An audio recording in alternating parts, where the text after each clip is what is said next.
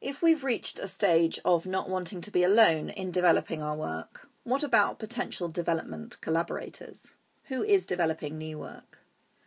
Interestingly, 64% of us skipped the question on whether we'd collaborated with an organisation like MMD on the development of new work.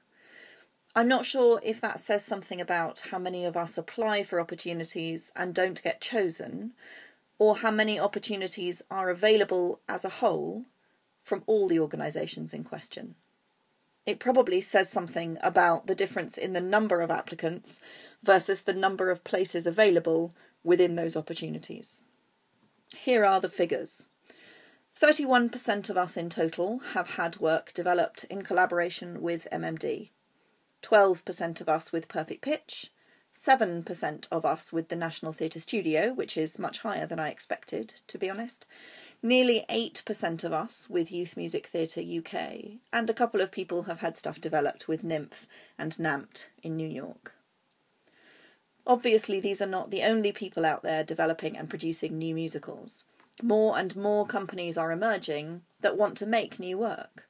I chose some of the most prominent ones for the purposes of the survey, but the more people who approach writers looking for new work, the more vital it becomes, I think, for us to ask all the questions surrounding these relationships, no matter how scary it might feel to be asking them.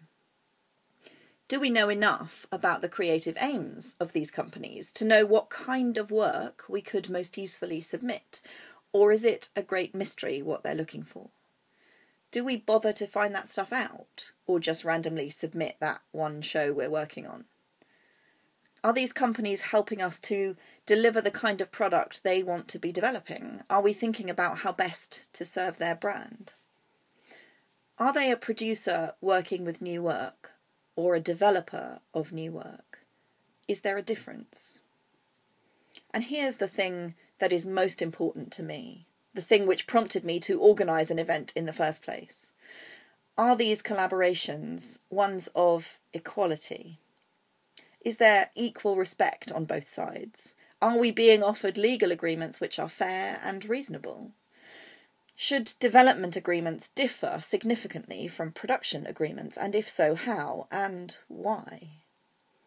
Is there a sense of, you should be grateful that we're developing your work, who else is going to do this for you? And if there is a sense of that, is that true?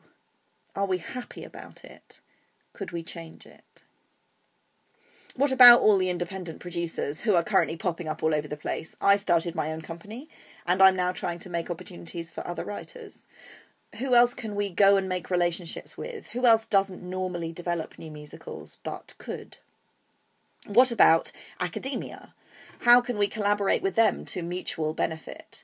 What are the differences between developing new work with actors who are training and actors who are working in the business?